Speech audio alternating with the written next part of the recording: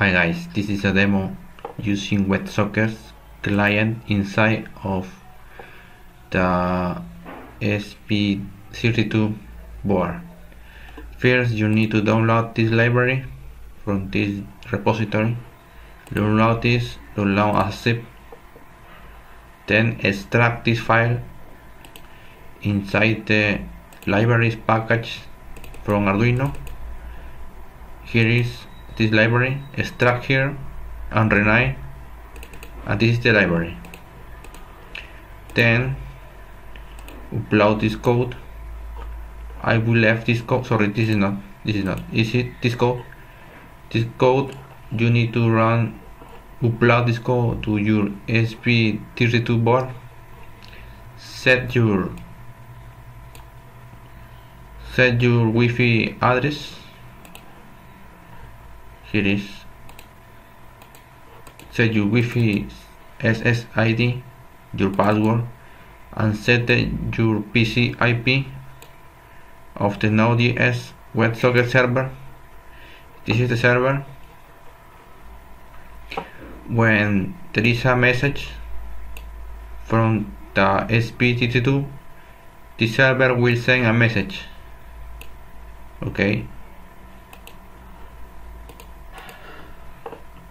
Here is a connection to the Websocket server.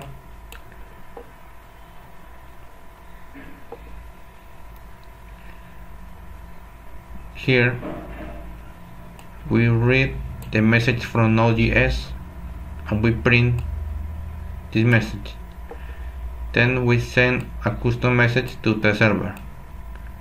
We receive a we send messages. I will run this code. This is the nodejs server. I will run.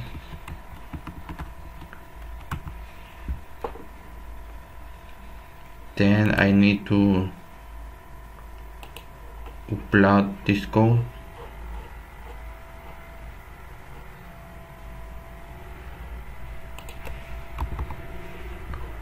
I will press the boot button of the ESP32. Then I press upload.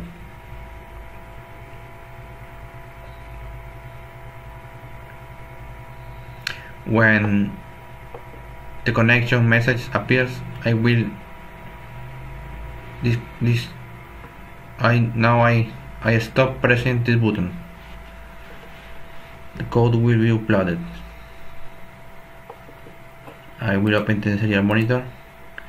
Here is Wi-Fi connection, and you can see here